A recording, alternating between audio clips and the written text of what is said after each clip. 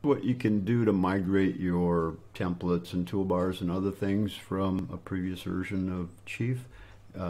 Sometimes when people install Chief, they might click, not click to migrate. So you can do it later. So go to Preferences. So you're going to click on the little preference icon here, or go to Edit Preferences down here at the bottom.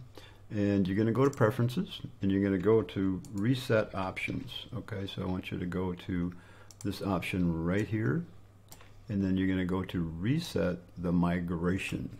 All right, so what you'll do is you'll click on that. You get a menu here. You sure you want to do that? And say yes, and then it's going to say, okay, well, that's cool.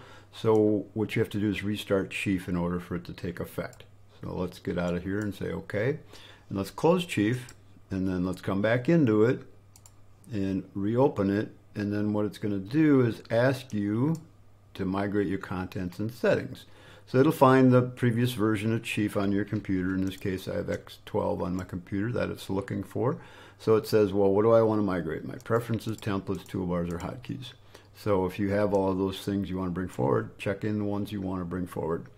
You can also migrate your old libraries if you want to.